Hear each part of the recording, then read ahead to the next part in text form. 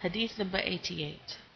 Al-Khawatimi has narrated from Muhammad ibn Ali as-Sirafi on the authority of Muhammad ibn Aslam, on the authority of Al-Hasan ibn Muhammad al-Hashmi, on the authority of Aban ibn Abi Ayash, on the authority of Sulaym ibn Qays Hilali, on the authority of Amir al-Mu'mineen al-Islam.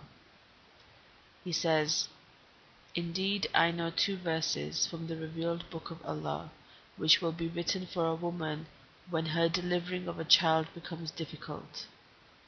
Bismillahi wa billahi, surely with difficulty is ease, with difficulty is surely ease."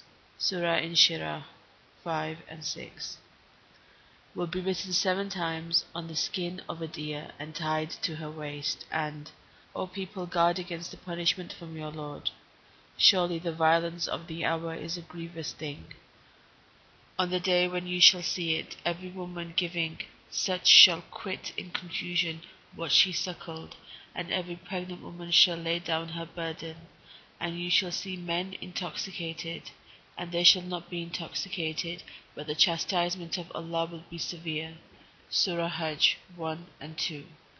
Will be written on paper once, and will be tied to the left thigh with a thread of flax which has not been woven. When the child is delivered, both of these will be immediately removed. A living one gave birth to Maryam, and Maryam gave birth to a living one. O the living one, come on this earth immediately with the command of Allah, will also be written.